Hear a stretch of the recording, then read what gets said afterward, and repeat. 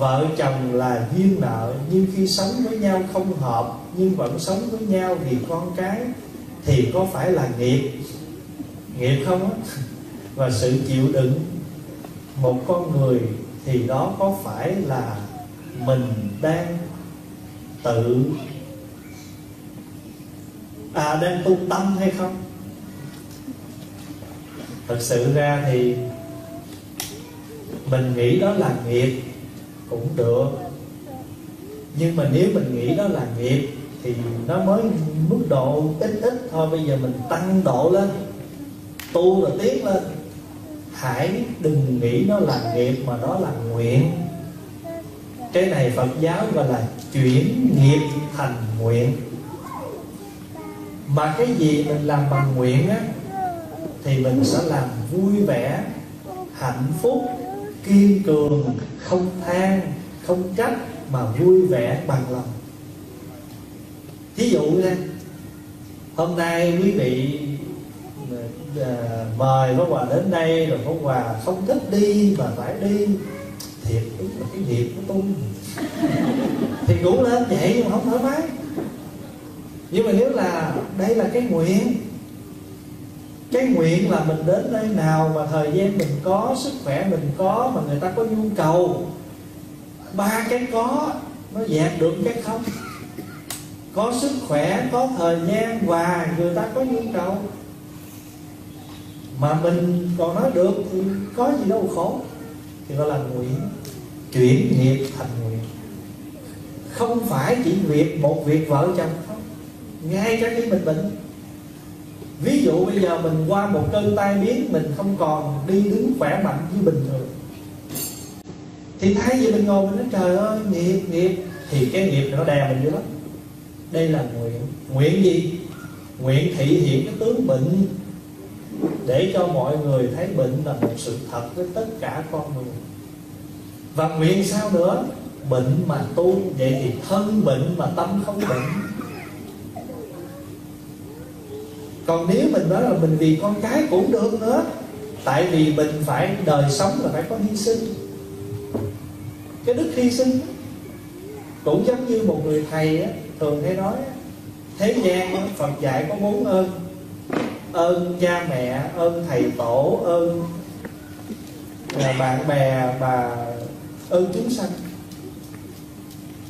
Mình có thể tạo ra một ơn là ơn đệ tử. Nhờ đệ tử mà mình tiến tu, mình tiến bộ, mình được nuôi dưỡng trong sự tu hành. Cho nên á, tùy theo cái tâm quán chiếu. Như đạo hữu hỏi là có như vậy có phải là tu tâm không đó? Dạ đúng. Nếu mình có tu cái tâm mình á, thì cái tâm mình nó không ở cái mức độ khổ lụy, mình đưa cái tâm mình hướng thượng, thì tự nhiên mọi việc nó thượng, nó đẹp và nó hạnh phúc. Mà thử hỏi bây giờ á, ở trên đời này á, có cái gì mà mình bằng lòng 100% không? Thậm chí quý vị đi mua một cái áo nha, cái áo nó hơi dài nhưng mà tại tôi thích kiểu. Cái áo này kiểu đẹp mà cái màu tôi không mấy thích. Cái kiểu này đẹp mà cái nút này đơm tôi không mấy gì hào. Quý vị để ý thôi, phần lớn mình mua, mình sắm một cái gì đó, mình lấy cái mà cái gì mình thích đó, làm cái hơn, cái phần hơn để mình có thể chấp nhận nó. Quý vị đi mua một cái CD nhạc, cái CD đó có một bản mình thích à, nhưng mà rốt cuộc mình phải bỏ tiền mua cả một dĩa, tại vì trong đó có một bản mình thích. Thì trong cuộc đời này cũng vậy. Nếu chúng ta đi tìm cái toàn, cái hoàn hảo, không bao giờ chúng ta có được. Và thôi thì chúng ta cứ chấp nhận cái gì nó khả dĩ hơn để chúng ta vui mà sống. Ví dụ như quý vị đấy, trời ơi, ai mà ở California là hạnh phúc nhất. Ở xứ này coi vậy chứ thiếu thốn đủ thứ. Nhưng mà hỏi mấy vị California thật hạnh phúc 100% không? Cũng chắc chưa chắc. Động đất Rồi ví dụ bên đó mình nói qua đây, mình nói trời ơi, tôi khoái nhất là bơ sữa nước Pháp, bánh mì nước Pháp, ví dụ vậy. Cho nên ở đâu nó cũng có những cái khó và có cái không có. Pháp Hòa nhận rất nhiều những cái phone của Phật tử: thầy ơi, ông chồng có cái gì cũng được hết, gần có một cái ông hay la không. Nhiều khi Pháp Hòa nói bây giờ không lẽ bây giờ ổng hay la mình rồi mình bỏ ổng, rồi ta hỏi lý do nào chị bỏ nó là ổng hay la. Có nhiều khi không lẽ vì một cái chuyện đó rất là nhỏ trong cuộc sống bình thường cứ đi lặp lại rồi không lẽ là ly dị. Cho nên thôi thì bây giờ quý vị cứ đã là vợ chồng thì nhất định là sẽ đã có duyên. Mà đã có duyên thì thôi mình học Phật rồi, mình biết chấp nhận, mình biết chuyển hóa. Và thưa đại chúng, nếu mà đã là nghiệp ha, nếu mà nói trên phương diện nghiệp, còn nghiệp đó, chạy cũng không thoát. Mà hết nghiệp đó, khỏi đuổi nó cũng đi. Nói rõ là vậy. Giống như ở đây vậy đó, còn nợ coi thiếu 1 đồng cứ gửi giấy đòi hoài, trả dư 1 đồng nó gửi trả về nói anh chị đã trả nhà băng, trả hết tiền nợ nhưng mà dư 1 đồng trả lại. Cho nên nhân quả công bằng. Nhiều khi đời này mình thấy mình đâu có làm ác gì đâu, tại sao như vậy? Thì thôi bây giờ đó thì nếu mà đã biết tu rồi thì Pháp Hòa hay nói đó, người biết chạy thì lo gì phải lùi lại đi bộ. Mình biết chạy rồi thì thôi đi bộ đồng hành. Nhiều khi đây là một chúng sanh nè, cần mình độ. Mình nói mình đi phổ độ chúng sanh, giờ đó thôi giờ trước hết là độ một chúng sanh này trước đi. Rồi chưa nói là chúng sanh trong người mình nha, tự tánh chúng sanh của mình đó. Bởi vì khi mình phát nguyện nó có 2 dạng: chúng sanh vô biên thệ nguyện độ. Nhưng mà ngược lại nó có đối lại, nó có câu tự tánh chúng sanh thệ nguyện độ. Cái chúng sanh vô biên thệ nguyện độ là số lượng chúng sanh ở bên ngoài, tự tánh chúng sanh chính là phiền não của mình. Vậy thì mình có 2 chúng sanh để độ: chúng sanh ở bên ngoài và chúng sanh ở bên trong. Độ 2 dạng chúng sanh này đến bờ niết bàn mà không thấy có chúng sanh nào để độ. Cũng giống như có bao giờ hôm nào mình lợi mình đựng cái mặt mình nó giỏi quá, bữa nay ăn ngon quá, chị mình đói bụng là mình phải ăn thôi. Rồi con của mình nấu cho nó ăn mà có bao giờ mình khổ lụy gì đâu, mình có tính sổ tính gì đâu đó. Giống như y như vậy, mình đổ một chúng sanh bên ngoài cũng giống như mình nấu cơm cho con mình ăn, cho chồng mình ăn mà không hề ghi sổ. Hoặc là bữa nào mình đói mình tự ăn cũng chẳng hề ghi sổ. Mình ăn không ghi sổ thì thôi độ người cũng không cần phải ghi sổ. Mà thưa đại chúng, cái khổ của mình so với cái thế giới vũ trụ đau khổ này chẳng là gì. Bây giờ Pháp Hòa tặng quý vị này một câu này: so với cái mênh mông của vũ trụ, nỗi buồn của mình chỉ là hạt cát có ra chi. Lấy câu đó bỏ tiếng. Nếu mà nói cái khổ của chúng sanh trên cái quả địa cầu này á, cái khổ mình chẳng là bao hết. Bất quá mình chỉ khổ có một ông chồng. Còn em khổ với má chồng, chị chồng, anh chồng, em chồng. Ví dụ vậy. Có những người ta đâu phải chỉ khổ chồng không đâu, mà ta còn khổ cả cái gia đình chồng. Hoặc là ta khổ cả người ta đứng ở giữa, khổ bên nhà chồng, rồi ta khổ luôn cả gia đình ruột thịt của người ta. Gia đình ruột thịt thì mắng xả nói mình ngu dại để cho gia đình chồng ăn hiếp. Đó, rồi mình về gia đình chồng thì gia đình mắng mình đó là nghe lời gia đình mình, để rồi về có những thái độ như thế này thế nọ, khổ lắm. Cho nên so với cái mênh mông của vũ trụ, nỗi buồn mình là hạt cát có ra chi. Mình ở xứ này mình khổ, nhưng mà bất quá khổ cái tâm mà khổ cái thân cũng có. Bơ sữa vẫn có mỗi ngày. Có những người ở Việt Nam, ở miền quê, trồng rượu chè, cờ bạc, con, đá gà, đua ngựa, đổ nợ tùm lum, nợ tứ phía, nhà cơm không có ăn, chồng thì rượu sáng xỉn chiều say, con tối la rai mai làm nữa. Họ than với ai? Họ kêu trời không thấu. Mình ở đây còn có phương tiện internet để viết giấy hỏi thầy. Họ một tờ giấy cũng không có, một cây viết cũng không có, điện thoại cũng không có, họ hỏi với ai? Thôi thì cứ lấy cái khổ của mình, rồi lấy cái khổ của muôn ngàn chúng sanh xung quanh mình để làm niềm an ủi cho mình. Hay nói một cách khác, mình có khổ như vậy mình mới thẩm thấu được cái khổ của chúng sanh. Từ đó lòng từ bi mình lớn lên. Càng khổ lòng từ bi phải càng lớn. Như vậy gọi là giải nghiệp. Còn nhiều khi mình khổ quá cái mình ganh, tại sao cái nhà đó nó được như vậy, trời kìa nó xấu quắc hơn tôi mà nó hạnh phúc. Cái đó không có giải được nghiệp. Càng khổ thì mình lòng từ bi mình càng lớn. Kính thưa thầy, tại sao trước khi dùng bữa ăn phải chờ đánh 3 tiếng chuông? Nếu mình không chờ thì cứ ăn, không có sao hết. Ở đại chúng là thật sự ra cái này là một cái hình thức để nhắc nhở chúng ta. Mình đã đến với một đại chúng thì mình cùng tu, cùng học, cùng ăn. Và đồng thời khi mà có một tiếng chuông như vậy thì nhắc nhở mình ăn trong chánh niệm, ăn trong cái sự an vui, tĩnh lặng. Vậy thôi. Thì mình không muốn 3 tiếng thì mai mốt quý thầy sẽ thỉnh 9 tiếng.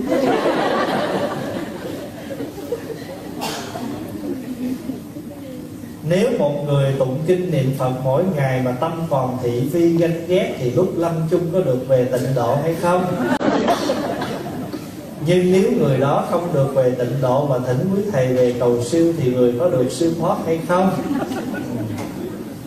Chà, đề tài lớn. Thưa đại chúng thì dĩ nhiên hỏi tức là trả lời. Ở đời cái gì nó cũng phải cả hai, tâm và cảnh nó phải tương đồng. Ví dụ như miệng mình niệm Phật mà tâm mình không nghĩ Phật thì sao nó tương đồng? Tâm mình không nhớ kinh nhớ Phật, thỉnh thầy tới tụng mình chả biết gì hết luôn. Cho nên tâm mình hàng ngày phải có niệm Phật, phải tụng kinh. Pháp Hòa ví dụ nha. Thí dụ bây giờ đại chúng ở đây thuộc cái bài nguyện đem công đức này không? Rồi hôm nào quý vị có nhớ rồi, quý vị có thuộc rồi, cho nên Pháp Hòa hay quý thầy chỉ cần tới nguyện đem cái mình ứng liền công đức này. Tức là tâm mình phải có cái đó thì khi người khác tới trợ duyên, hai cái tâm mình nó tương ứng thì nó đủ lực nó đẩy mình đi. Ví dụ như là quý thầy vừa bắt nguyện đem cái bài thay vì chữ công đức, nguyện đem tiền của thầy bỏ vô nhà băng hết.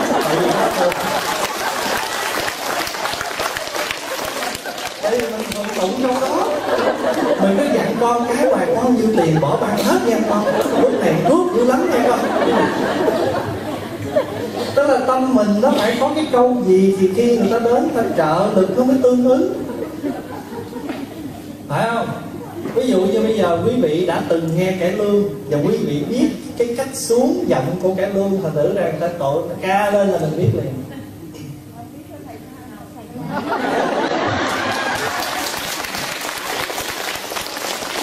Ví dụ như bây giờ mình hát một câu trong mẹ sanh con ví bằng năm biển lớn, không thuộc nhưng mà biết lớn. Tại vì mình biết cái cách đó rồi, phải không? Mình biết cái cách đó. Công mẹ sanh con ví bằng năm biển lớn, chỉ có càng khôn kia không bờ không bến nó sánh được, chứ lòng mẹ thương con vốn không tận không tu.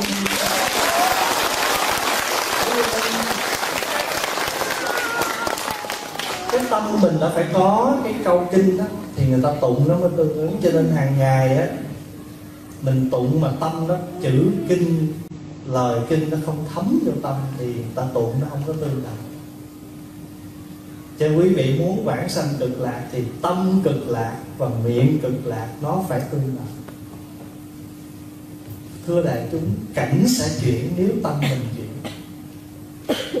Tâm chuyển, cảnh sẽ chuyển. Đa số chúng ta lấy cảnh chuyển tâm. Để ý có phải nhìn cái cảnh vui cái mình vui, cảnh buồn mình buồn. Mà nếu mà tâm mình vui rồi thì cảnh buồn nó cũng vui. Cảnh trả nghiệp nhưng mà tâm mình không hề bị cái chữ trả nghiệp nó khổ mình. Cho nên tâm chuyển là cảnh chuyển. Kỳ kỳ tâm tịnh tức Phật độ tịnh. Tâm mình có tịnh thì tịnh độ mình sẽ được về. Cho quý vị ráng câu nữa thôi. Kính bạch Thầy, con có một câu hỏi liên quan đến việc làm hàng ngày. Là một Phật tử, chúng con cũng hiểu được tội phước trong cuộc sống, nên làm và nên tránh. Nhưng đa phần chúng con đều có việc làm liên quan đến nhà hàng, thì không thể nào tránh khỏi việc đụng vào mạng chúng sanh. Muốn đổi việc làm thì cũng không dễ gì. Vậy xin Thầy hoan hỷ chỉ cho con làm thế nào để cuộc sống được nhẹ nhàng bình an. Cái câu hỏi nó thiết thực, không phải chỉ riêng việc làm nhà hàng. Tất cả các công việc, nếu mà chúng ta gọi là chấp trước và để chúng ta đi tìm tòi từng chi tiết đó, thì không có việc làm nào mà chúng ta dám đụng hết. Pháp Hòa ví dụ hôm nay có những vị lái xe từ 4 giờ sáng, ví dụ đi, lên đây để nghe Pháp. Mục đích quý vị đi nghe Pháp, đi nghe chùa, đi chùa mà. Nhưng mà trên đường đi rất nhiều những cái con thiêu thân nó lao vào trong cái xe mình đã chết. Vậy thì mình đi chùa nhưng mà cũng trong chút đó có chút của nghiệp sát không? Rồi đấy, tôi mở nhà hàng chay, tôi bán nhà hàng chay, nhưng mà mình đâu có liên quan tới sinh mạng chúng sanh. Nhưng mà xào rau, nấu rau có phải cắt cọng rau không? Nó cũng có một chút trong đó. Cho nên thưa đại chúng, ở trong cuộc sống của chúng ta, cuộc đời này chỉ là tương đối chứ không có gì tuyệt đối. Chỉ làm sao trong cái từ tương đối này chúng ta chỉ đủ nhằm đáp ứng nhu cầu đời sống con người hàng ngày, có ăn có mặc, giúp đỡ người thân. Nhưng mà so ra cho dù mình làm những công việc như là làm nhà hàng, gọi là sát sanh, và một việc làm không hề sát sanh, ví dụ như bán xì ke ma túy, nó cũng là một dạng không lành. Nếu mà nói là không lành thì trên thế gian này việc nào cũng có chút ít tội lỗi trong đó. Nhưng thôi thì bây giờ chúng ta cứ hiểu, đã là con người ở trong đời sống này thì khó tránh cái gì gọi là tuyệt đối. Chúng ta cứ làm cái gì trong cái tương đối. Tuy mình làm nhà hàng nhưng chúng ta vẫn làm một cách công khai, chính đáng, có đóng thuế, có đăng ký, có vệ sinh, hết lòng. Ví dụ mình nấu một món ăn, mình hãy nấu cho người thực khách ăn giống như mình nấu cho chính mình ăn, là thiện. Mình trang trí một cái dĩa thức ăn, mình thích người ta trang trí để service mình người như thế nào, mình cũng trang trí dĩa ăn đó như vậy, gọi là thiện. Đừng có lương lận ở trong cái vấn đề làm việc của mình, dù bất cứ tình tiết nào, thì thiện nó cũng trở thành ra cái không thiện. Vậy thôi. Cuộc sống mà, ví dụ bây giờ nếu như bắt buộc mọi người phải hoàn hảo thì chắc không kiếm được mấy người có thể tu 100% đâu. Ví dụ như bây giờ ở cái làng đó người ta sống về cái nghề đánh cá, rồi không lẽ ta không được tu. Rồi thí dụ bây giờ trong năm giới người ta có thể không giữ được cái giới thứ nhất, nhưng mà ít ra 4 giới kia người ta còn tu. Quý vị thấy không ạ? Cho nên yên tâm việc này. Nói như vậy không phải là khuyến khích, nhưng mà chỉ để cho đại chúng biết rằng trong cuộc sống, nếu cái gì chúng ta không thể khác hơn nữa thì chúng ta hãy làm nó trong cái thiện tối thiểu hay là cực kỳ mà mình có thể làm được. Ví dụ như có một lần Phật tử hỏi Pháp Hòa là trốn thuế được không? Không lẽ về giữa buổi giảng nó mới được? Nhưng mà Pháp Hòa có cách là nói như thế này là thưa đại chúng, là cái suy nghĩ Pháp Hòa là quý vị cứ đóng thuế đi, thay vì quý vị trốn thuế để rồi quý vị lấy cái tiền đó quý vị làm từ thiện. Nhưng nếu quý vị suy nghĩ kỹ, cái tiền thuế quý vị là đang làm từ thiện là quý vị sẽ nhẹ nhàng. Chính phủ ở nước này, ở tất cả các xứ tự do này lấy thuế của mình để làm gì? Chẳng qua là để lo cho những người dân khác thôi. Chẳng hạn như là làm đường nè, những người bệnh tật không đi làm được nè, bệnh viện nhà thương là quý vị biết bệnh viện mỗi ngày chi bao nhiêu triệu. Có những cái ca bệnh, có những ca bệnh, Pháp Hòa có những người Phật tử làm ở trong bệnh viện, họ nói là thầy biết có những người bệnh một ngày chính phủ chi 1 triệu cho cái người bệnh nhân đó. Có người một ngày chi mấy trăm ngàn cho bệnh nhân đó. Tất cả những cái đó chính phủ trả hết. Vậy thì cái đóng thuế của mình, thứ nhất là mình làm đúng luật lệ của chính phủ ban hành, của cái đất nước đó. Cái thứ hai là mình đã làm từ thiện một cách gián tiếp mà mình không biết. Rồi Pháp Hòa nói ví dụ như á, bây giờ là Pháp Hòa ví dụ như là Pháp Hòa đi giảng, rồi mình đi máy bay, thì quý vị thấy trong quá trình người ta tạo ra máy bay, hay là bay trên không, hoặc là đi gọi là đi làm xăng dầu, tất cả đều có những cái sự liên hệ, thậm chí còn hy sinh con vật này con vật kia. Thành thử ra mình khó mà tránh được cái gọi là tuyệt đối đâu. Cho nên thưa đại chúng là trong cuộc sống của chúng ta cứ làm cái gì mà chúng ta thấy rằng trong cái khả năng của mình, trong hoàn cảnh của mình, nhưng mình cố gắng hoàn hảo cái công việc đó, như vậy là tốt. Có những cái ca quý vị đọc trên báo, có những bác sĩ đã lợi dụng bệnh nhân và bao nhiêu cái ca, rồi cuối cùng cũng bị phát hiện, rồi bị phạt, bị tù tội, vân vân.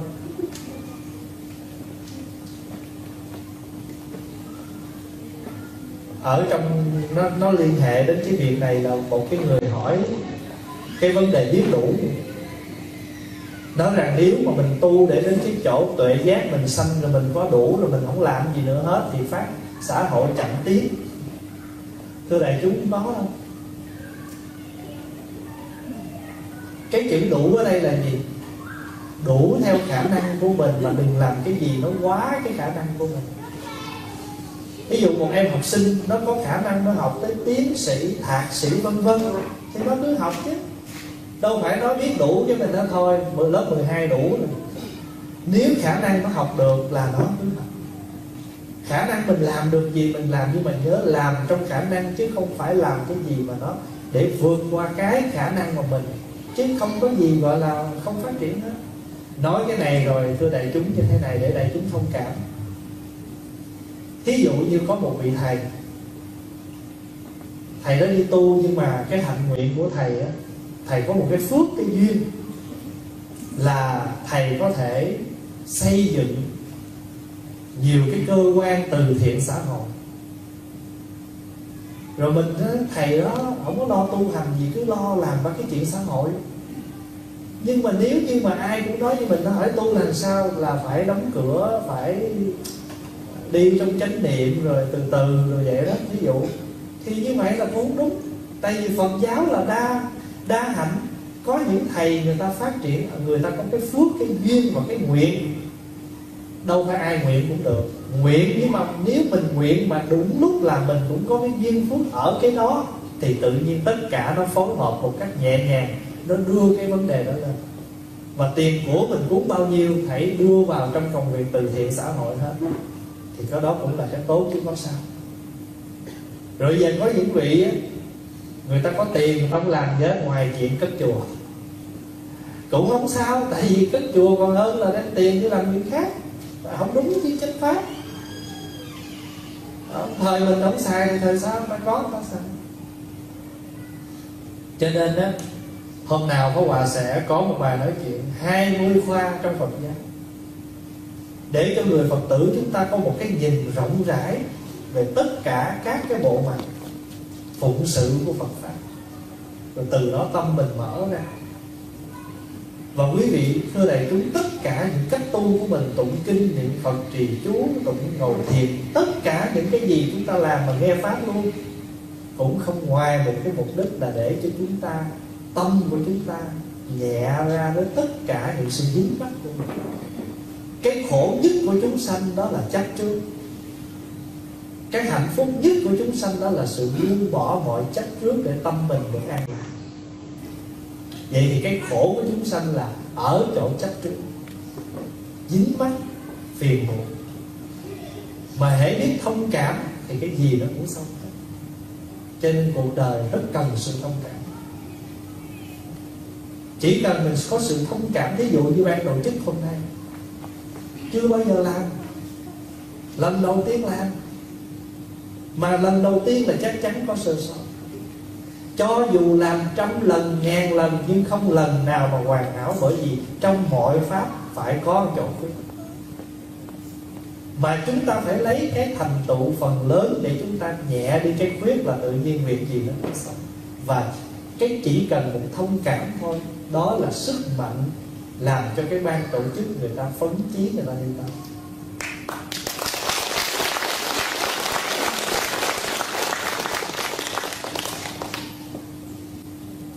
Cho nên một hành giả, chúng ta nhớ là chúng ta là hành giả chứ không phải là học giả. Hành giả tức là người ứng dụng lời dạy chúng ta sống. Còn học giả là lên thuyết trình, một bài toán vân vân. Tất cả người con Phật của chúng ta, nếu có học giả thôi, học là một, định học thiệt. Thưa chúng ta dĩ nhiên là phải là học giả, nhưng mình hãy là hành giả nhiều hơn là một học giả. Mà khi mà mình đã một hành giả rồi thì tự nhiên mình sẽ đến được cái bến bờ an vui dễ dàng. Có một vị hỏi đem 2 cái bản chú Đại Bi lên đây để nhờ so sánh. Ví dụ như gạch đích nè, có bản thì phát âm là Nam Mô Hát Ra, bản này phiên âm là Nam Mô Hát Ra. Bản kia thì tụng là Bà Lô Kiết Đế, bản bên này tụng là Bà Lô Kiết Đế. Ý muốn hỏi là như vậy thì tụng câu nào mới đúng? Thưa đại chúng, quý vị không thấy cái tiêu đề chú Đại Bi này. Chú Đại Bi cũng được, Thiếm Đại Bi cũng được. Chú Thiếm cũng một nhà mà. Được chưa?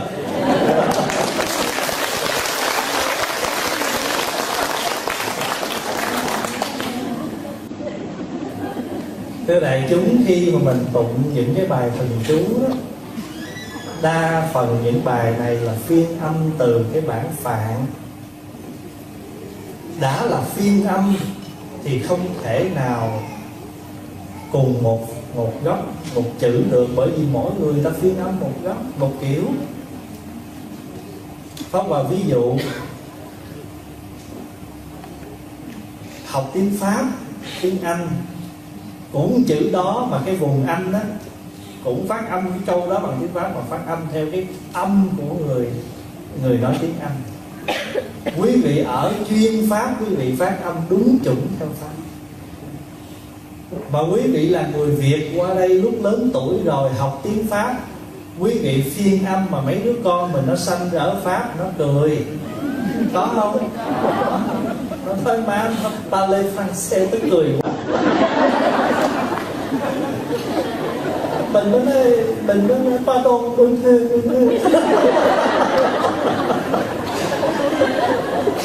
sao đâu, đã là phiên âm. Cho nên cái chữ là Nam Mô Ratna Rataya thì các vị có đọc là Nam Mô Hắc Ra Đát Na Đa Ra Dạ Gia. Tất cả những cái này là thuộc dạng phiên âm. Thí dụ như Sa Ha là nguyên chữ là Sa Ha.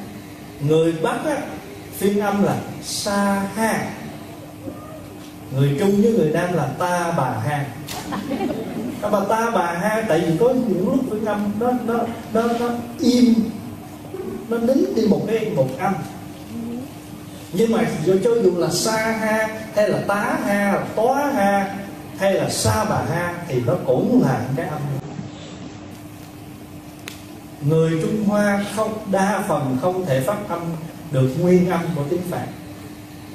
Cho nên người Trung Hoa cố gắng phiên âm tiếng Phạn bằng cái ngôn ngữ của Trung Hoa. Người Việt mình đem nguyên cái bộ phiên âm Trung Hoa phiên âm qua tiếng Việt của mình. Thành thử ra quý vị thấy nó đã có cái sự chênh lệch. Cho nên đừng có quan tâm, đừng có... Cái câu hỏi này đơn giản là bởi vì cái vị Phật tử này mới bắt đầu tập trung. Và khi tụng những bài chú thì thấy sao nó có khác thì hỏi, chứ không phải có cái ý gọi là so sánh chữ nghĩa gì. Nhưng mà vì Pháp Hòa trân trọng cái tâm muốn học hỏi, cho nên Pháp Hòa giải thích chỗ này. Và thưa đại chúng, cái câu Nam Mô Đại Bi Hội Thượng Phật Bồ Tát là mình thêm cái nguyên bản của không có. Thiên Hữu Thiên Nhãn Vô Ngại Đại Bi Tâm Đà La Ni là mình thêm cái nguyên bản của không có. Nguyên cái bản chỉ là Nam Mô Hắc Ra Ra Ra Dạ Gia cho tới câu cuối là Án Tất Điện Đô Mạng Đa Ra Bạc Đà Dạ Ta Bà Ha. Còn tất cả những cái cách, ví dụ như có chỗ đọc là tác đọa, có chỗ đọc là tác đã, tất cả đều là chữ phiên âm. Thì quý vị quen với âm nào quý vị tung âm phiên của cái phiên đó, đừng có lo ngại. Đó là một. Cái thứ hai, Pháp Hòa ví dụ như đây là một bài thần chú Đại Bi, phải không? Mỗi câu thần chú trong này đều mang một cái pháp tu. Thôi thì bây giờ nội cái chuyện mình lượng những cái ý nghĩa của pháp tu này thôi là mình đã tu đủ rồi. Pháp Hòa ví dụ như cái câu Nam Mô Hắc Ra Đát Na Đa Ra Dạ Gia. Câu đó có ba nghĩa. Một là tăng ích, hai là thành tựu, ba là hàng phục.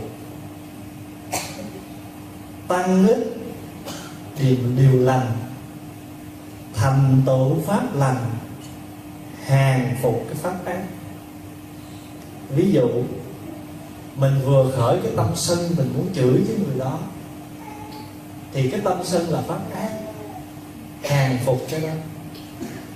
Mà khi mình hàng phục cái đó, không chửi bậy thì cái gì nó sanh? Không có gây thù chú quán gì hết. Có phải là pháp lành tăng trưởng không? Tăng ích. Hàng phục pháp ác thì tự nhiên pháp lành nó tăng ích. Và lúc đó mình qua được cơn nóng giận, cái mình nói trời ơi, tôi đã thành tựu được một ngày nhẫn nhục, chứ không phải một đời nhẫn nhục nha. Mình chưa được một đời đâu, nhưng mà hãy mỗi lần chuyện gì nó sắp đến thì tụng liền câu thần chú đó, Nam Mô Hắc Ra Đát Na Đa Ra Dạ Dạ, nghĩa là tăng ích, thành tựu và hàng phục. Nam Mô A Rị Gia, chữ A Rị Gia nghĩa là thánh giả. Mà tại sao được gọi là thánh giả? Bởi vì người đó lìa được pháp lành, người lìa được pháp ác. Mahakaloni, nhớ không? Maha là rộng lớn, Kaloni là tâm từ. Hãy có tâm từ rộng lớn, đọc liền Nam Mô Mahakaloni. Nội cái chữ Ta Bà Ha không là đã 6 nghĩa rồi. Kiết tường, tịch tịnh, vân vân. Quý vị muốn biết cái ý nghĩa bài chú Đại Bi, quý vị tìm cái bài Pháp Hòa giải gì chú Đại Bi. Thì Pháp Hòa thưa như vậy để cho đại chúng biết rằng cái mục đích chúng ta tụng kinh là để chúng ta cầu cái nghĩa, rồi chúng ta tu cái nghĩa. Còn cái phần ngữ đừng quan tâm. Dĩ nhiên là mình cố gắng mình tụng cho chuẩn, hiểu cho sát cái nghĩa, nhưng chúng ta đừng để chữ nghĩa nó làm khổ mình. Cái đó gọi là y nghĩa bất y ngữ trong tứ y. Lỡ mình gặp một người nào không dễ thương, hành động không dễ thương, nhưng mà người đó luôn luôn cho mình những lời hay ý đẹp, thì mình cứ nói là sao? Mình hãy y theo cái pháp của cái người đó. Mà còn người đó nói trật lất những gì người đó nói, tự an ủi lấy mình, y pháp bất y nhân. Rồi trường hợp chữ nghĩa vậy là y nghĩa bất y ngữ. Nhiều khi các thầy lên giảng nhưng trong lúc nói thì ý tứ nó cứ đi ra, đôi khi cũng sai lệch một vài chữ. Đừng quan tâm. Mình biết thầy cũng có ý xấu, chẳng do trong cái buổi nói chuyện rồi đôi lúc ý tứ đi ra thì thầy dùng từ nó trật chút vậy thôi. Y nghĩa bất y ngữ. Và mình hãy nên y theo cái trí tuệ mà nhận định. Còn ba cái thức đó là nhận biết, nhận thức, phân biệt, cũng nên thỉnh thoảng cũng phải nhẹ nhàng. Cái đó gọi là y trí bất y thức. Cho nên vị Phật tử mà hỏi câu này đó, đừng có lo ha. Kiết đế hay yết đế thì cũng được. Ta bà ha, xá bà ha, tất cả cái đó đều là chữ phiên âm hết. Còn nguyên bản nếu mà mình muốn đựng trật thì ráng học tiếng Phạn. Còn nếu mình đã chấp nhận tụng những bản phiên âm thì dĩ nhiên nó phải có một hai chữ nó phiên âm, nó trật. Không phải là trật nữa, mà cái cách phiên âm thôi. Thí dụ như là người miền Nam đơn giản A Di Đà Phật, nhưng mà người Bắc thì phát âm nó khác, A Di Đà Phật. Thí dụ vậy đó. Thì cái cách phát âm thôi. Cho nên ngày xưa cái bà cụ mà niệm mà án mà đi bác Di Beo đó, nhớ câu chuyện đó phải không? Bà niệm án mà đi bác Di Beo, mà thầy tới thì nói là tội nghiệp bà quá. Người ta án mà đi bác Di Hùng mà bà cứ niệm Beo. Thì bà nghĩ là bao nhiêu lâu nay bà tu nó trật lất rồi. Bà lo, bà buồn rầu bao nhiêu năm công phu đổ sông đổ biển hết. Thầy thấy tội nghiệp quá. Thầy mà lỗi của thầy nữa. Lỗi thầy tới thầy làm cho tâm bà động. Thầy tới thầy xin lỗi, thầy nói bà ơi bà niệm lại đi. Bà niệm đúng án mà đi bác Di Beo mới đúng, không phải án mà đi bác Di Hùng nữa. Nãy giờ tôi chọc bà. Hùng Beo cũng giống nhau, cũng giống như nãy ngoài chọc vậy đó. Quý vị tụng chú đại bi hay thiếp đại bi chú thiếp cùng nhà.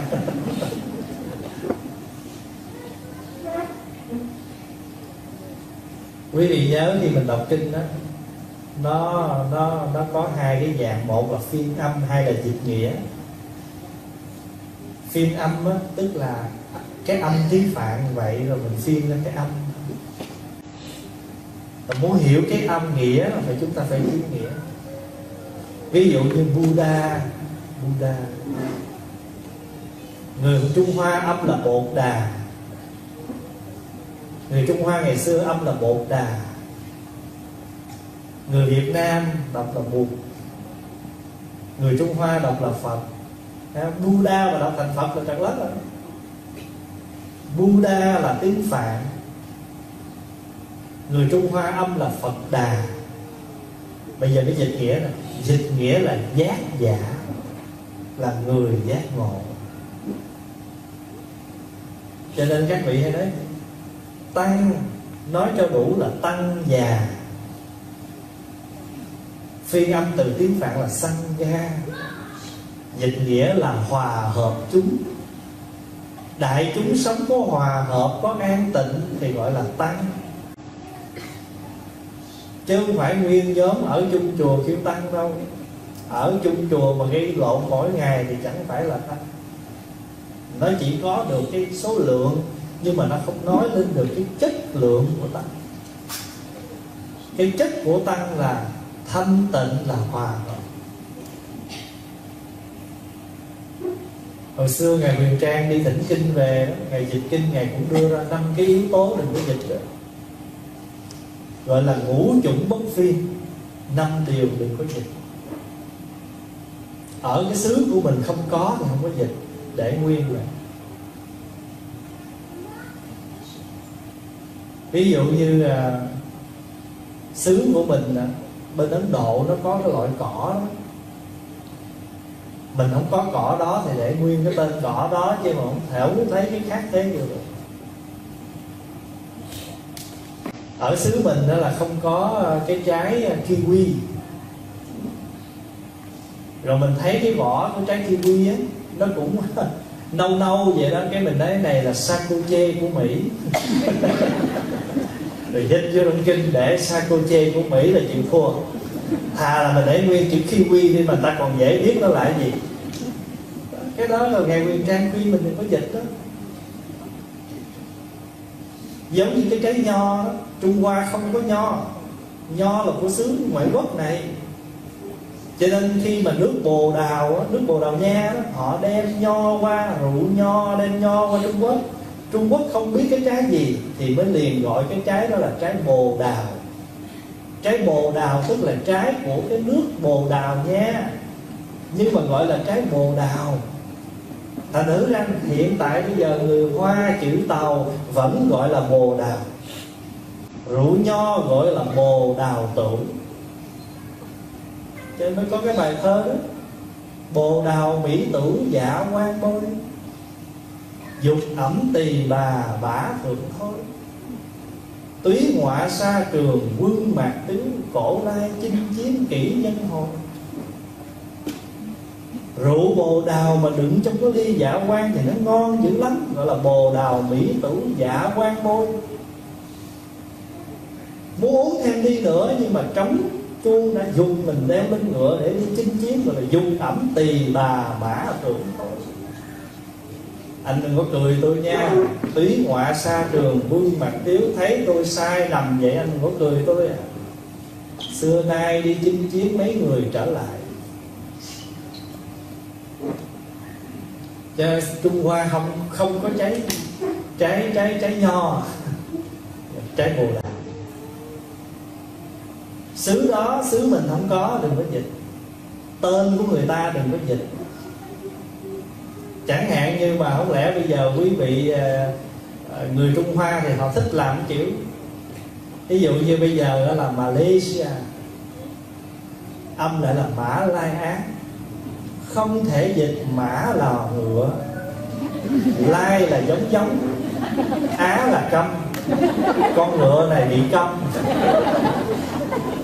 Chữ Mã Lai Á là phiên âm Malaysia, thì cái chữ Malaysia là Mã Lai Á là không thể dịch. Đừng có lấy chữ dịch chữ. Cũng giống như là ở bên Canada có thành phố là Montreal, dịch âm lại Mộng Lệ An. Ví dụ vậy đó.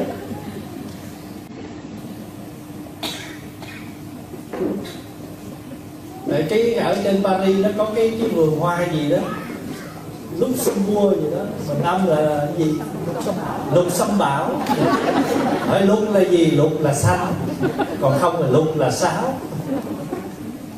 Dù dịch kiểu nào cũng không đúng. Chữ nó vậy là nó không vậy thôi. Còn mình âm lại là để đọc, để cho dễ đọc vậy. Không lẽ bây giờ dịch ngày một kiền liên, một là mắt, kiền là chắc, liên là bông sen.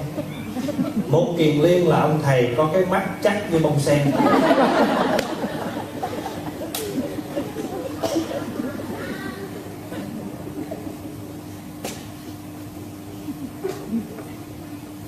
Vậy quý vị hiểu được cái ý ha.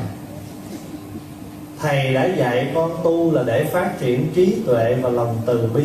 Con có thể xác định trí tuệ của mình mỗi ngày mỗi phát triển, nhưng làm sao con có thể xác định lòng từ bi của mình là chân thật? Muốn biết thì phải có cái máy rà. Giờ nó bán máy rà nhiều lắm. Rà ai chạy overspeed cũng có mà. Thậm chí bây giờ người nào mà đang bị stress ở trong người, đang bị khủng hoảng, đang bị lo sợ gì, nó có cái máy nó rà đó, hiện lên số gì, màu gì là biết là mình đang bị, trong tâm tư mình đang có cái gì. Thưa đại chúng, muốn biết ai yêu mình, hãy đợi lúc bệnh thì sẽ biết. Tại vì khi mình bệnh, người nào mà tới chăm sóc mình hết lòng là người đó yêu mình. Muốn biết mình yêu ai, đợi lúc mình sai sẽ hỏi. Tại vì lúc mình uống rượu xỉn rồi mình sẽ nói thiệt lòng mình đã yêu ai.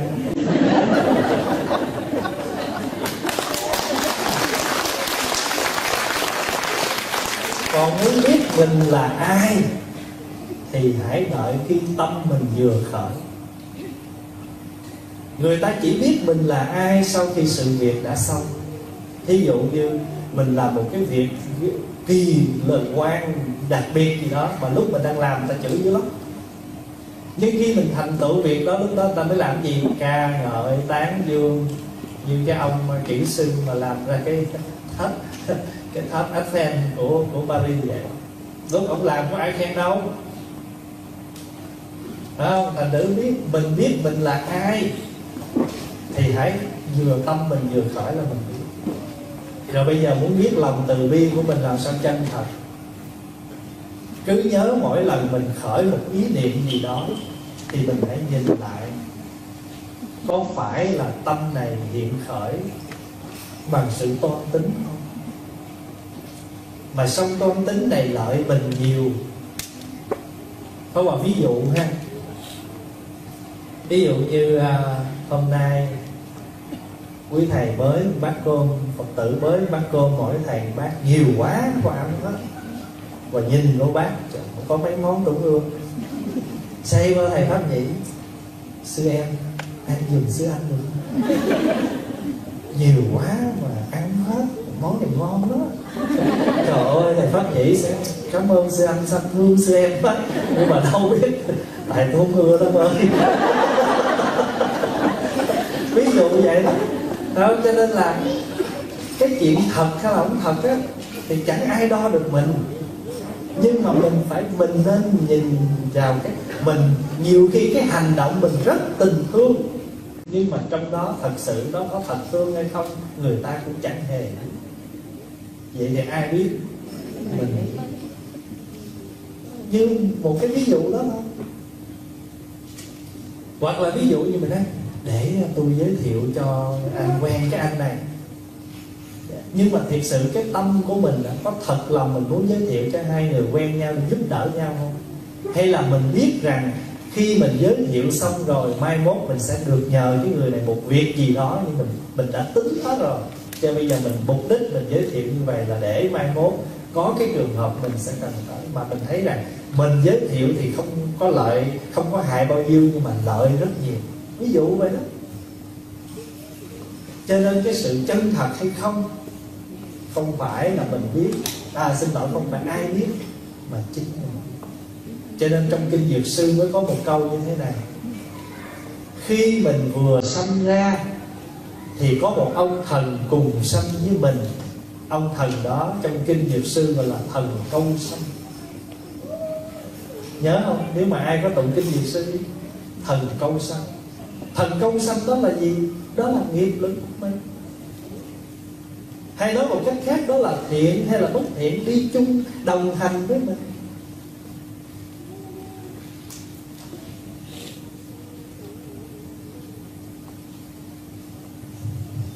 Dạ thưa thầy, trước kia con là đạo Phật, nhưng vì làm đám cưới với người Công giáo nên con phải theo đạo học giáo lý. Bây giờ con đã ly hôn, vậy thì con trở về đạo Phật hay vẫn giữ đạo Công giáo? Câu này mà hỏi nhầm thầy chùa thì trật rồi. Hỏi thầy chùa biểu trở về chứ con. Thưa đại chúng, quý vị có trở về cũng không sao, bởi vì thủy chung lá rụng là về cội, nước chảy thì về nguồn. Và cái thứ hai nữa, những gì mặc dù xưa nay mình đi theo là tại vì mình lấy chồng. Nhưng bây giờ mình không còn một cái quan hệ thì mình trở về với nhà mình thì cũng có sao đâu. Nhà mình thì mình về ai cấm, chứ không sao hết. Ngày hôm qua thời gian ở bên Đức đó, Pháp Hòa có gặp một đạo hữu. Ông là đạo chúa, nhưng ông lấy vợ đạo Phật. Nhưng mà đặc biệt là ông không có ép vợ ông phải theo ông. Ông nói một câu rất hay: nếu bắt vợ tôi phải bỏ một cái tâm linh ngàn đời để đổi lấy một thứ tình yêu thì tôi không làm. Bởi cái tâm linh nó phải sâu sắc hơn cái tình yêu trai gái gọi là nhất thời chứ. Rồi bây giờ lỡ đời sống vợ chồng tôi không hạnh phúc rồi vợ tôi làm gì? Cho nên ông là một người đạo chúa, nhưng ông có cái nhìn sâu sắc. Không thể lấy bất cứ một cái gì dù là tiền của, tình yêu để đổi chác lấy tâm hồn, tâm linh và niềm tin của người khác, đức tin của họ. Điều đó không hay đâu. Nếu mà mình có thành tựu đi nữa thì cái thành tựu đó là gì? Đó là sự đổi chác. Hay nói một cách khác là thi ơn có mưu đồ. Thi ơn đừng mong cầu báo, vì thi ơn có cầu báo là có mưu đồ. Đạo hữu ra, ông đến ông thăm Pháp Hòa đàng hoàng, ông giới thiệu tôi là đạo chúa, hàng ngày vợ tôi nghe thầy và tôi cũng nghe. Hôm nay biết thầy đến thăm, và khi đám cưới là dứt khoát vợ cứ đi chùa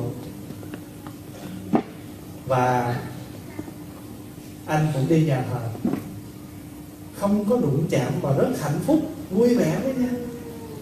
Vì ông nói rằng không thể lấy cái tâm linh từ truyền thống tổ tiên của người ta mà đánh đổi đi một cái tình yêu đơn giản như vậy. Cho nên cô có trở về cũng được, không sao.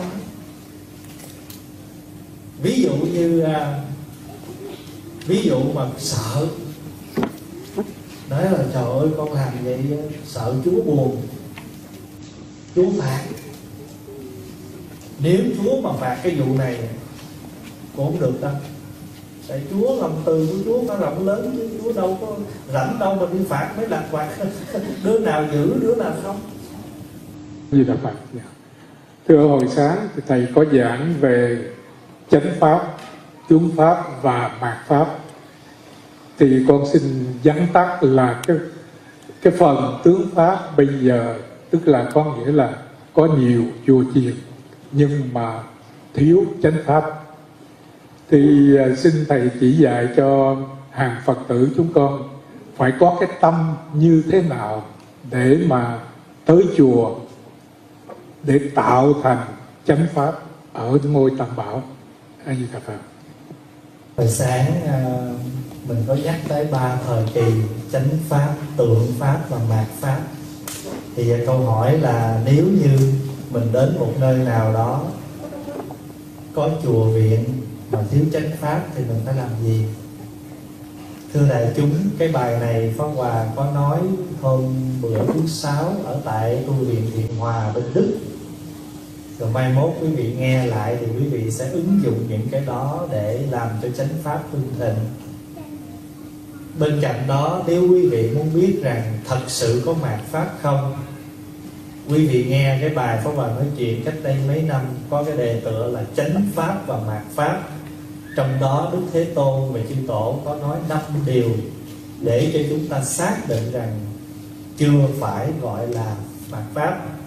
Bên cạnh đó, mỗi người cư sĩ của chúng ta chỉ cần tu tập 5 giới một cách tinh tấn thì chánh pháp không mất. Ví dụ về thân thì có sát sanh, trộm cắp, tà hạnh. Về miệng là giới nói dối. Giới nói dối là nói gọn, chứ thật sự giới đó nó có 4 điều. Thứ nhất, đừng có thiêu dệt chuyện có nói không, chuyện không nói có. Đừng đâm thọc đầu này đầu kia. Đừng nói lời ác ôn, tức là chửi rủa mắng xả. Đừng có nói những lời vô ích. Chỉ cái miệng giữ 4 giới này thôi, cái chùa nó cũng thịnh, chứ đừng nói là những cái khác. Sở dĩ bao nhiêu thị phi buồn phiền trong cộng đồng, trong hội đoàn, trong chùa chiền nó lan tỏa là gì? Mỗi người nói mỗi cách. Có người thì chuyện có nói không, chuyện không nói có. Có người thì đâm bì thóc, thọc bì gạo. Có người thì chửi rủa mắng xả. Có người thì nói toàn những lời vô ích. Lời vô ích làm sao?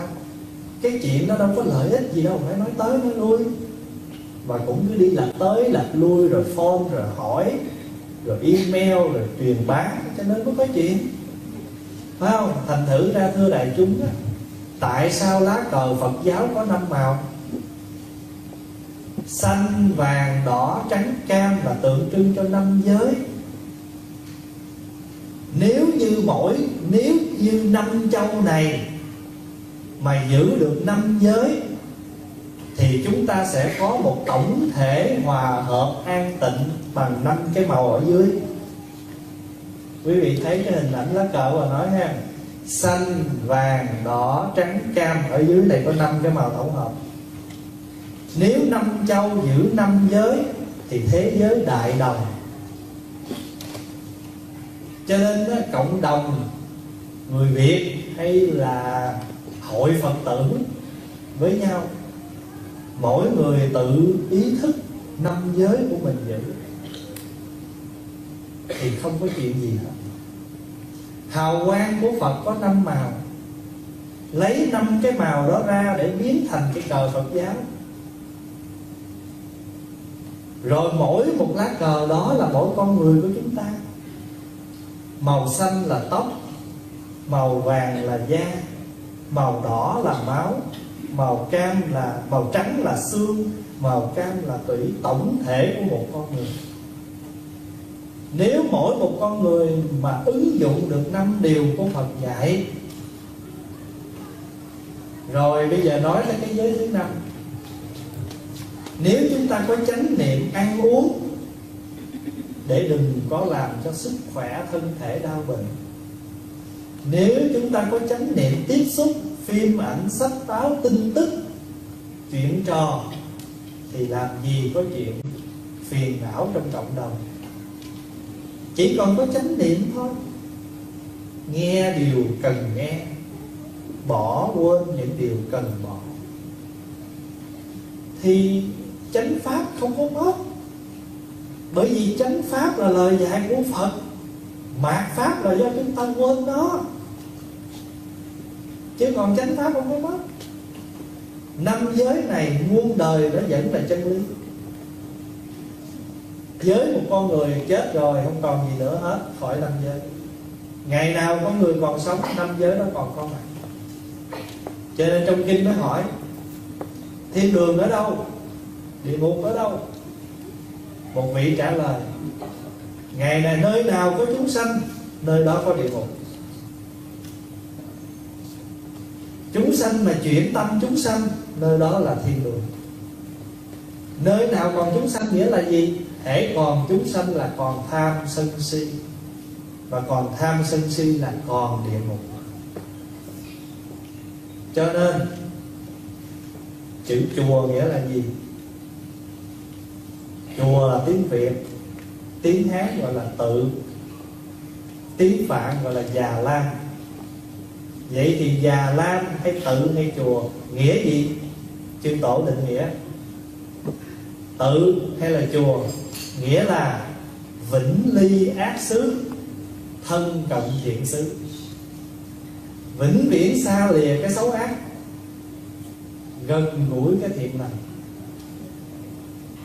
Ở trên chùa xây chùa nào cũng xây cái chánh điện thiệt lớn gọi là chánh điện, nhưng mà không có mấy người chịu lên chánh điện đâu.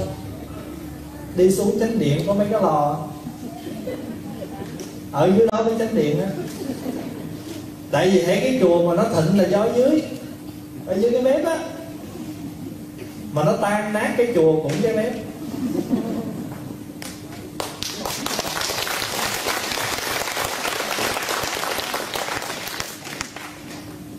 Ví dụ như ta lên ta lại Phật 3 lại rồi ta cũng chui xuống bếp, người ta nghe pháp xong ta cũng đi xuống bếp rồi. Trên cái bếp nó quan trọng lắm. Quý vị nào mà thương chùa đó, mà mình ở dưới bếp nhiều đó, thêm chút nhẫn, thêm chút nhịn, thêm chút nhường, nhẫn nhục nhịn nhường, khiêm cung lễ độ. Mấy cái món đó phải có trong tủ lạnh. Còn là ba rô, broccoli, bông cải trắng, bông cải xanh là phụ. Cái hũ gia vị đó mà có mà rắc vô hết các món ăn, yên lắm.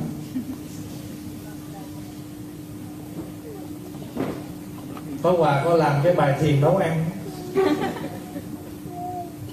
Khi nấu bếp giữ gìn chánh niệm,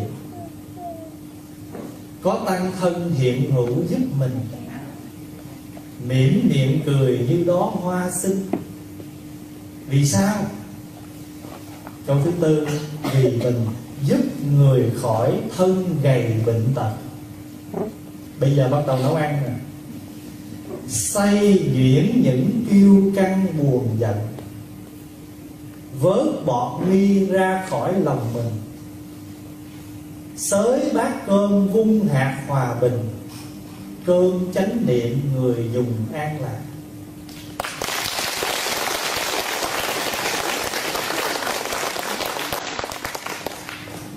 Nướng chiên xào luộc chín vô minh, rửa sạch trong tâm ý bất bình, kho cạn giọt lệ sầu oán hận. Nếu mà mình xây nhuyễn tàu hũ để dồn khổ qua, thì phải nhớ là mình đang xây nhuyễn những kiêu căng buồn giận. Mình đang nấu đậu xanh để nó sôi, nó nhừ để mình làm bánh, rồi thỉnh thoảng bọt nó lên đó, mình hớt bọt thì nhớ là vớt bọt nghi ra khỏi lòng mình. Còn nếu mình có dặn lửa kho riu riu cho đồ ăn nó thấm nó ngon đó, thì phải kho cạn giọt lệ sầu oán hận. Mình cắt, mình gọt, mình băm, mình chặt gì đó, phải không? Mình hãy sắc gọt những cái phiền não vô minh đó. Mình muốn bức mới cơm cho người ta ăn, bới một dĩa đầy vung dậy gọi là gì? Xới những bát cơm vung hạt hòa bình. Mà có cơm mà nấu được như vậy gọi là cơm chánh niệm đó, thì người ăn mới an lạc. Mình nấu cơm hạnh phúc ngon, người ta tới người ta xin thêm chén nữa, nó làm gì ăn dữ vậy? Người ta tự ái, người ta đi về liền. Thưa đại chúng, chánh pháp hay mạt pháp tùy theo cái mức độ tu tập của chúng ta. Cho nên Đức Phật đã xác định không ai dẹp được hay là tiêu diệt được Phật giáo, đạo Phật. Chỉ những người đệ tử Phật tự mình dẹp mình với nhau.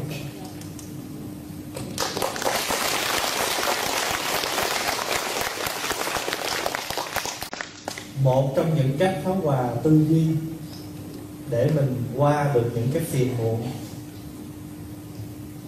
mình luôn luôn nghĩ đến người sau. Mình làm vậy nè, thỏa mãn cái phiền não của mình trong lúc này nè, rồi cái đám con cháu mình tương lai nó đi đâu, nó về đâu. Mình giành được cái chỗ này rồi không ai tới hết, rồi ai đi, rồi con cái mình nó về đó.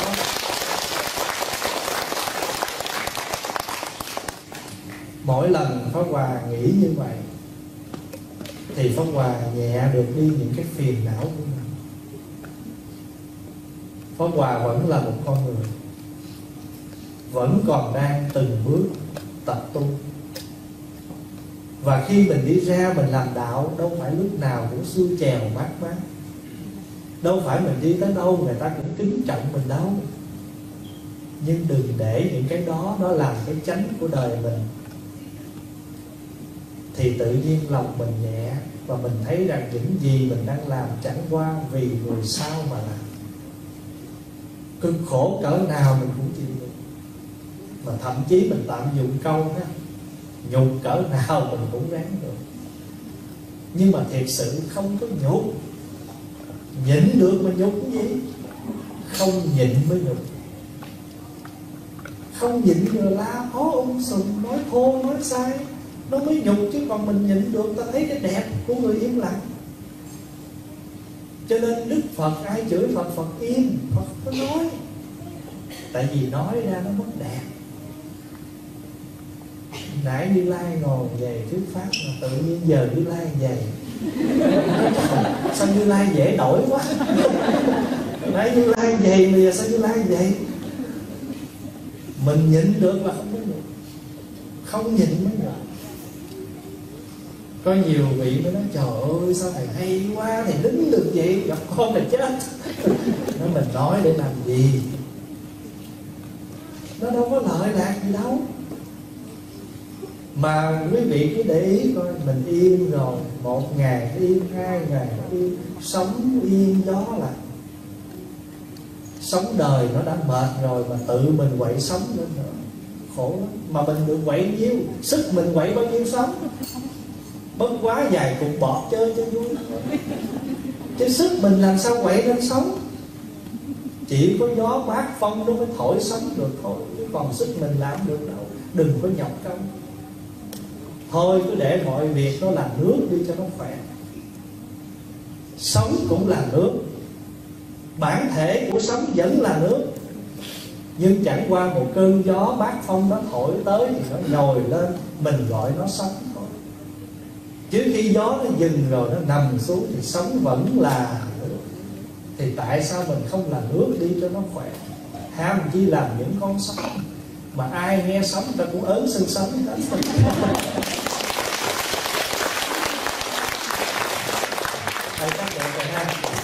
Xin hỏi thầy, tượng Đức Phật Thích Ca lúc nào họ cũng tạc tượng Đức Phật có tóc vấn, tức là loạn á.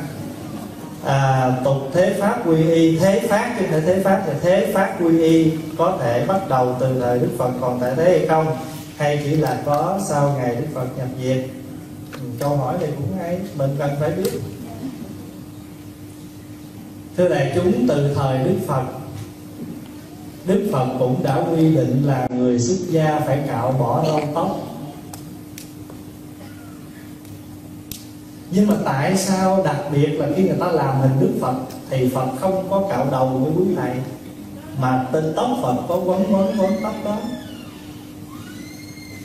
Bởi vì khi chúng ta nói đến Đức Phật thì chúng ta cố gắng diễn đạt cái hình tượng Đức Phật bằng 32 tướng mà chúng ta có thể biểu lộ được trên thân tướng của tượng Phật.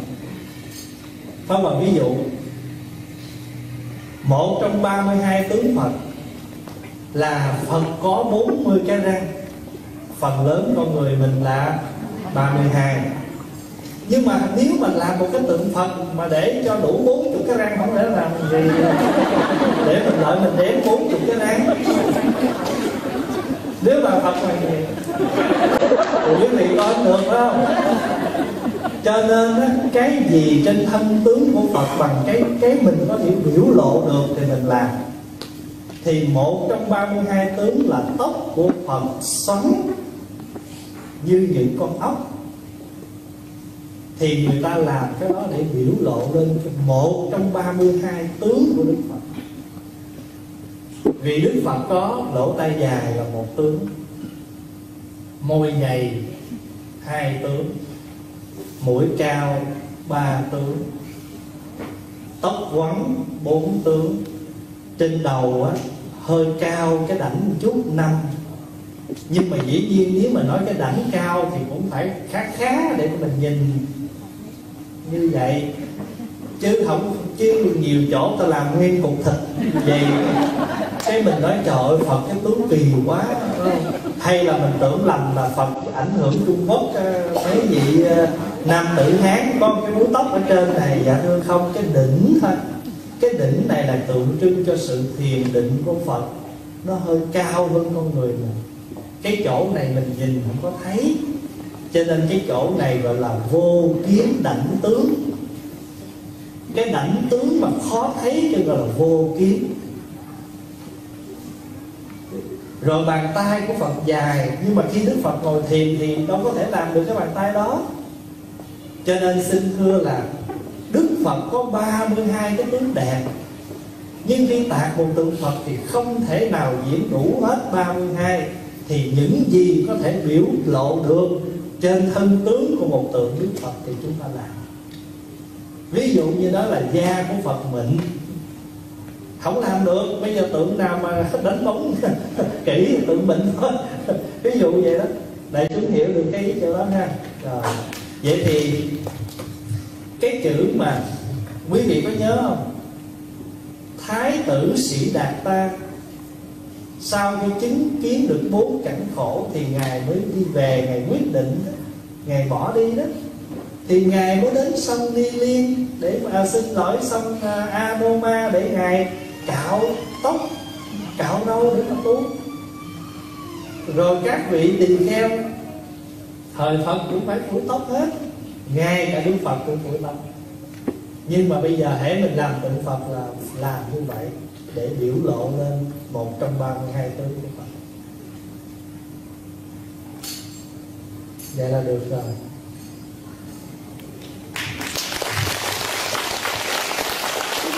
Buổi chiều hôm nay chúng ta có một khoảng thời gian 1 tiếng rưỡi để cùng gặp nhau và chia sẻ những gì mà đại chúng còn thắc mắc. Và tuy rằng nói rằng vấn đáp, nhưng cũng chưa chắc những gì Pháp Hòa đáp giải tỏa hết 100% trong lòng đại chúng. Nhưng ít ra nếu mình nhận cái phần hơn thì tự nhiên mình cũng có mở hé được cánh cửa. Nó không mở toan, nhưng ít ra nó cũng hé được một cánh cửa cho mình, để mình thấy được chút gì bên trong. Từ đó mình lành vào trong đạo. Mong đại chúng thông cảm cho những gì thiếu sót của Pháp Hòa. A Di Đà Phật. Và trước khi biết lời, xin trước hết là cảm ơn quý đạo hữu trong ban tổ chức ở thành phố Toulouse rất nhiều, đã để thời gian công sức ra để tổ chức cho chúng ta một buổi như thế này. Và cảm ơn tất cả quý bác, quý anh chị, cô chú, đại chúng, những vị ở xa đã không quản ngại đường xa về đây để cùng gặp nhau tương hội trong cái tinh thần Phật Pháp. Thật ra quý vị không cần đi, nhưng mà cái sự đến đây của quý vị là để tỏ lòng thương mến đối với quý thầy, quý sư cô. Và xin chúc nguyện cho tất cả quý vị luôn luôn được an lành. Chúng con có nghe trong kinh Pháp Cú dạy rằng: mừng thay chức Phật ra đời, mừng thay giáo pháp khắp nơi lưu truyền, mừng thay đại chúng đoàn viên, mừng thay đại chúng kết duyên tu hành. Chúng con thiết nghĩ duyên lành này có được cũng là nhờ từ hồng ân của chư Phật và đức độ của chư Tôn Thiền Đức đã thương tưởng đến đàn học hậu của chúng con. Cho nên Thầy đã quang lâm về đây ban bố thời pháp nhủ vô cùng ý nghĩa. Chúng con như nắng hạn gặp mưa rào, bấy lâu đói khát những cơn mưa pháp. Giờ đây được Thầy ban cơn mưa pháp nhiệm màu, làm tươi mát tâm hồn chúng con. Ân đức ấy, tình thương ấy, chúng con nguyện sẽ ghi mãi bên lòng và nguyện sẽ đền trả bằng sự nỗ lực tu tập, làm cho đất tâm này ngày thêm tươi tốt, hạt giống từ bi và trí tuệ ngày một đơm hoa.